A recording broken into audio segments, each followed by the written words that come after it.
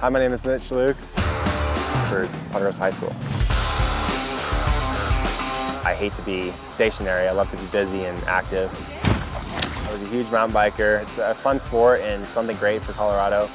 A Colorado kid that can get out there and work out, but also have fun and take some risks.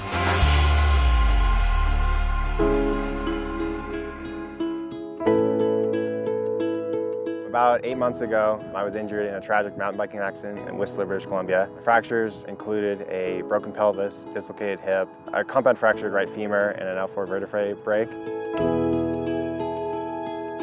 And the doctors told my parents that if he wakes up, he won't be the same as he was before. I was in the hospital for over 3 months. They prayed every day and continued hope. I did eventually wake up. I was scared when I came out of the coma will I ever get back to school? Go for it, Mitch. I'm behind you. The first time I was able to do some physical therapy, even though it was just moving a little bit of my body, it gave me some hope.